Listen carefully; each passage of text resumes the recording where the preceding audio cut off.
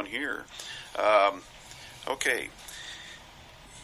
You mentioned something about some issues with Facebook. You want to address that? Sure. You know, we've tried as a county commission to want to bring as much information as we can out to the folks, and the Facebook was the most accurate and direct way that we thought we could do. So we put together a Facebook page a couple weeks ago, and you know, we started. People don't know a lot of people don't know what the county commission does, and so we were trying to put it out there and let folks know all the good things that are going on in Camden County government. And it's a shame, you know, you had a couple people from this little group. They call themselves Citizens for Better Camden County, and they you know, decide they're going to get on there and just with some of the most vulgar language, you know, that you could think of.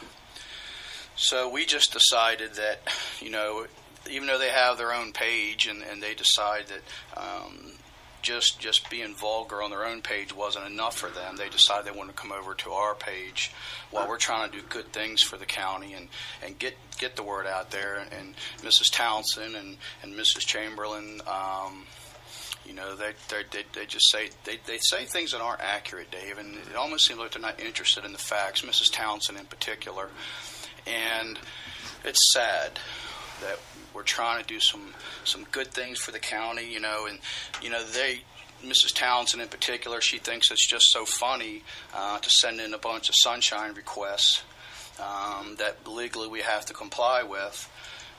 Accusing us of a myriad of different things. And what I want the folks here in Camden County to understand that every time they do this, it takes hours and hours away from the commission office, from the clerks, in whatever office, the sheriff's department, whatever office they're sunshining things through.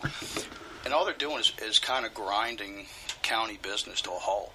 People that are in there trying to do the jobs and work for the people, they're having to put all the county's business aside and have to go find this information. We got to call attorneys, and it costs us a tremendous amount of money. And what they are, they're not someone. These two aren't interested in Camden County making it better. What they are anarchists, in my opinion. You know, they've supported groups like Anonymous. You know, Anonymous is a rogue group, if you want my opinion. They're lawbreakers. They're known for hacking government computer systems. They've attempted, we believe, in the last month or so, have had our county server attempts to hack it. We believe that was from Anonymous. So I question what exactly are their real motives. It doesn't seem like no matter what governments do, not all government is bad. And you've got some hardworking people here in our Camden County government that are trying to do the right thing for the people. And you have these two little anarchists that are running around here sending out these letters to the Attorney General, because you can file a complaint with the Attorney General online in about 2 minutes. And then it takes you God knows how many hours that, you know, I can tell you the recent complaint they made probably took somewhere 4 or 5 hours of my time, Mr. Hasty's time, conferring with attorneys, going back and finding the information that they're requesting. It doesn't ever amount to anything. But, you know, it's if you disagree, it's okay to disagree. But at least be respectful in your disagreement and stop going on other ways. If you want to be irresponsible on your Facebook page, Citizens for Better Camden County, then be irresponsible. But it's sad. It's just like we bring up this thing with John Danforth and the eulogy he gave for Mr. Schweik, and he talked about how words do hurt. And in this matter, it actually hurt our state because of, I guess, the pressure that Mr. Schweik felt that he was under. Well, let's mention who Tom Schweik is or was. Tom Schweik was the Missouri State Auditor, and this gentleman was highly respected within the community, within the state, with law-abiding citizens, I'm going to say. And he discovered many issues through his auditing process that saving the state lots of money. Well, you know what he did. I'd say he went even further than that. This is a guy that this is a guy who came into office. He was educated at Yale and Harvard, and was an ambassador. He worked on the Waco, the aftermath of Waco, the compound down there. Yep, for President. He also was asked to work for President Bush. Asked him to do some work for him. I think he was in the could have been the State Department. I know he was an ambassador, but he was just involved in a lot of things, and a good man. And to have something like this happen, to where they're bullies. They're absolute bullies. They're cowards. They won't stand toe to toe with you at a debate. And Mr. Danforth had it right, and this was kind of a quote. He said, in his eulogy he gave to Tom Schweik, he said, "Words do hurt, words can kill." He added. He said that has been proven right here in our home state. And Tom did a lot of good things in his first term as an auditor. He went after corruption. He went after government inefficiency.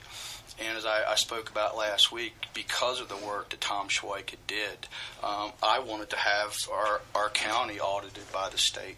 It's probably been 10 or 15 years since a state audit has been done on our county. It's expensive. But not only do they're not only bean counters, but they also go in and they look at your policies, your regulations, your rules, and they make sure you're doing it properly. And I'm all for them coming in, doing their audit, and let the chips fall where they may. And if there's mistakes that we're making, that's fine. We have the opportunity to fix them and move forward. And because of what we constantly read about Tom Schweik auditing different school systems and the waste that he found and other things in government, I was very comfortable and hopeful to have his people come down and do an audit for us.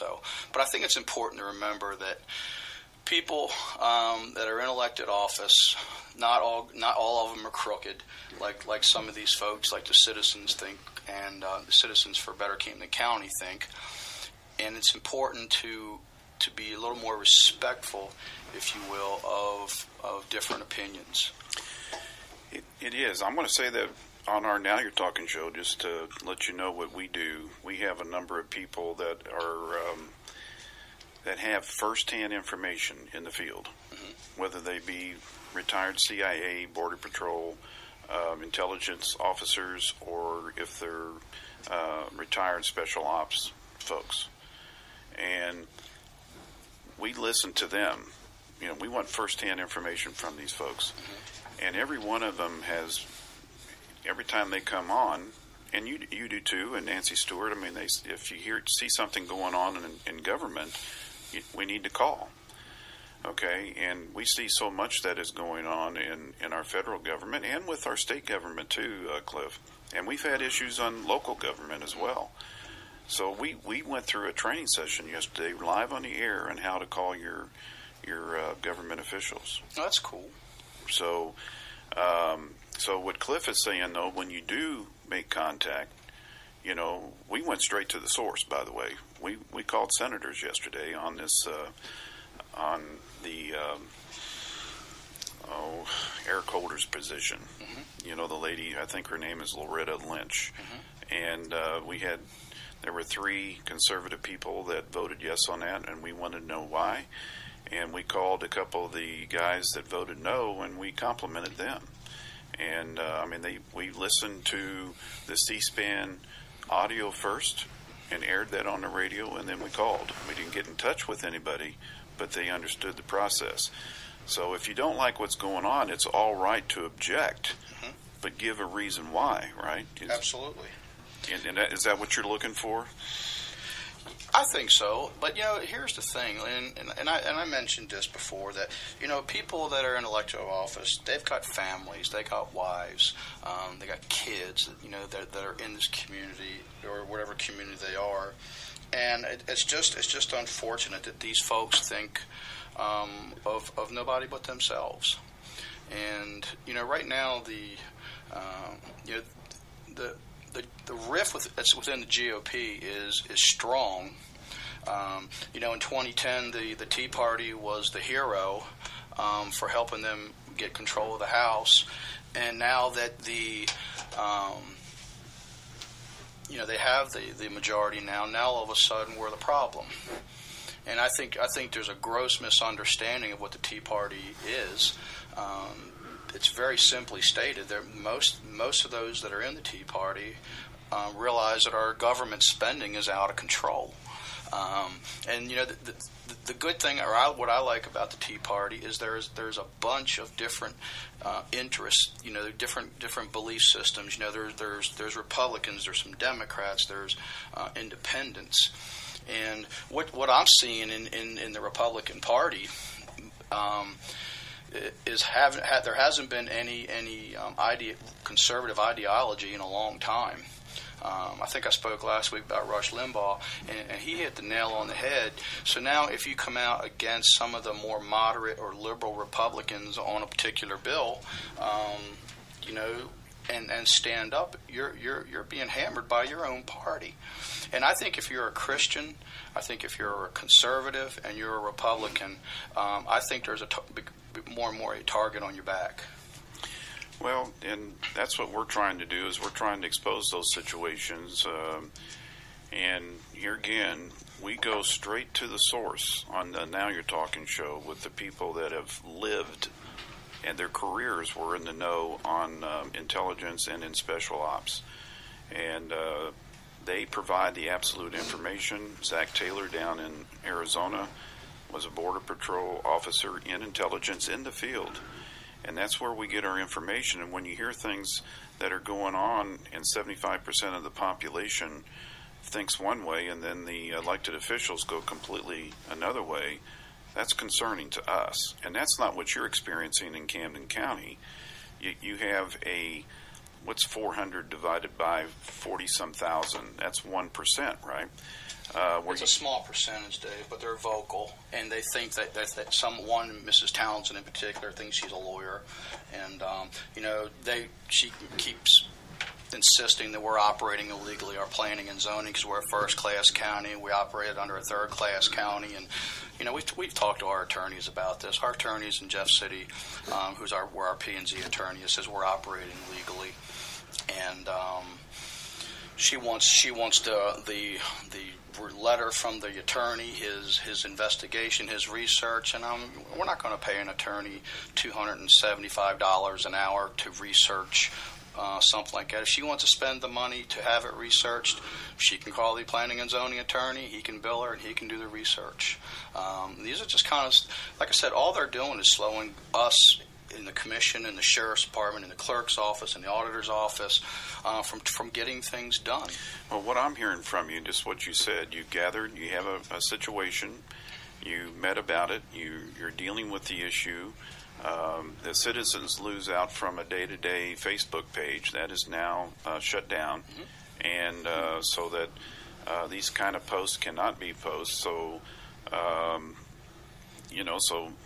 99% of the citizens lose out, 1% of the population, and there might be more, and that's fine if it is, but you have to be able to operate your government, your county.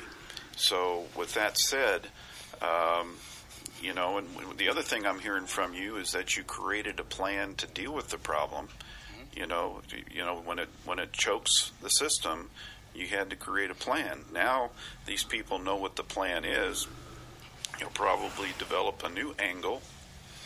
But, we have some things that we're working on where it'll be direct communication with our constituents, and we're close to having an app already finished. And like I said, it's sad that we're trying to do something so good for the folks out here and letting them know the good job that our road and bridge department is doing. Let them know why we hired an HR person a professional for the first time in the county, and we're putting all this good information out there. And then you get a couple of hoodlums that want to go on there and just be absolutely vulgar. And I hope people let Mrs. Townsend know what she's doing is counterproductive to our county. If you care about the county like you say you do, then stop bashing it. And believe it or not, they actually have plans to. These two of all want to have a citizens group, watchdog committee over the courthouse. And I would simply say, who's going to be the watchdog over those two? Interesting.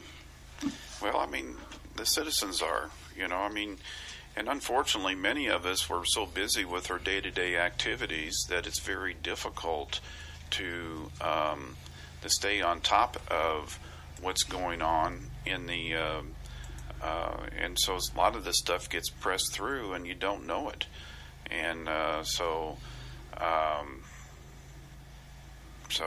it does take the time. But it's good that you have a radio show that you can communicate what's going on, and hopefully people are listening to you. Dave, you are a godsend to conservatism, and you're a godsend to this area. There's an active movement, like I said, to silence. You have a kook, if you will, who he's like a hand grenade with a bad haircut. He's just a little man ready to explode. And we were on KRMS last month, and he has to send a letter to KRMS saying I talk too much, and that I promoted my radio show on KRMS, and we'll be on KRMS. We'll be on you this month, we'll be on KRMS next month. And, this is just two stations working together. But, you got these hoodlums have nothing better to do than interrupt county business. So, well, it's you work for the county, but you also are an individual, right? And we deal with people. I'm going to use Matt Thomas as an example, who is he's in the sheriff's department in Arizona. Okay. And he can't speak for the sheriff's department, but he can speak for himself, and then he gives us the insight of what's going on. And but you're an individual with your thoughts, and you're letting people get to know Cliff Luber and what you stand for and where your backbone is.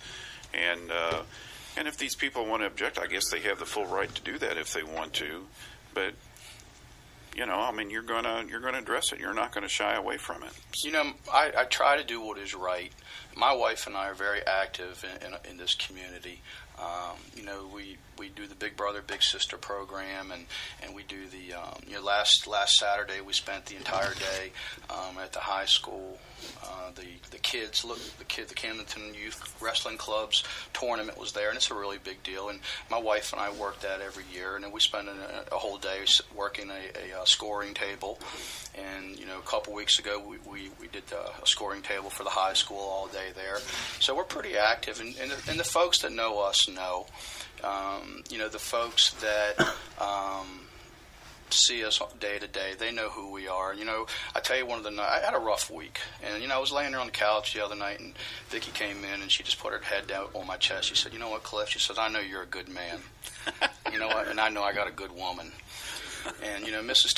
Townsend, strangely enough, is somebody that I stood up for, because I do think she was harassed by the county.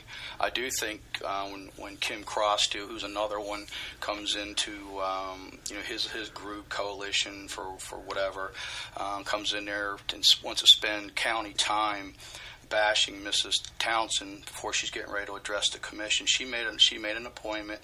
She came in to speak to the commission. You got this tyrant come in here and thinks he can talk to people, send letters around. He attacked my wife, and he's attacked. It's just their MO. They're not nice people. They don't care about this area, in my view. The only thing they care about is their own left-wing agenda. And they're leftists. They're not. They may sit at a Republican table at a Lincoln Days dinner, but in my view, they're leftists. Well, Cliff, we've run out of time here, man. Okay. You have a closing comment before we call it a day? Want to wish everybody a nice weekend. It's going to be beautiful. Get out and enjoy it. And there are good things happening in our government here, Dave. And I'm so excited to be a part of it. And I appreciate the support of the folks in this area. I got a lot of support, and it's comforting when you see. We had somebody stop in actually this week and said, "You know what?" He said, "I've lived here a long time." He said, "And I heard something about 10:30 at night." He said, "Now first I thought it was a helicopter." He said, and I went outside. He said, it was a road grader plowing my road. And he said, man, I got up the next morning and the roads were great. The schools, I think we got like 5-7 inches, and we were able to. School was able to go as planned, and our road and bridge guys did a terrific job. And the trucks were out early. They were pre-salting, and then they were plowing.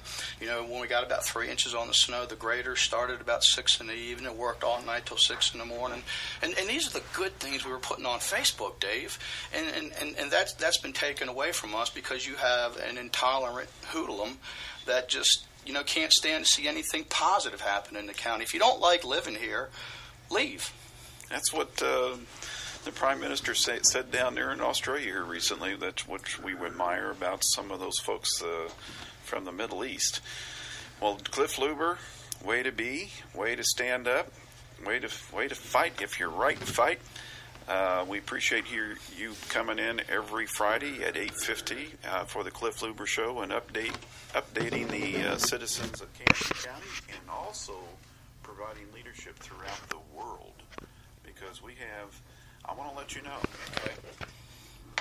Now you're talking to airs 3 times in 24 hours. Mm-hmm. We're knocking on the door of 2 million people. Wow, that's awesome, Dave. It's amazing. That's awesome. It is just amazing. So it's conservatives like you. Rush Limbaugh back, I guess, in the 80s when he started. He was someone that, in my view, between Rush Limbaugh and Ronald Reagan, helped put the Republicans and the conservatives back in the game. And now we have somebody like you, and what you have here is doing the same thing. Well, there's many people behind the scenes that supports and coaches me on a daily basis, and a couple of them are Reagan alumni. One was in charge that provided suggestions to President Reagan in the education department, and then Don Shelton was what I call the bulldog of the Reagan administration. Absolutely. So we're very fortunate to have those influences, plus the special ops, the retired CIA, and the retired Border Patrol officers. They are amazing people, and you are too. Thank you. Ladies and gentlemen, this is the Cliff Luber Show here on LakeOfTheOzarksRadio.com. Next up, Jason is in the studio.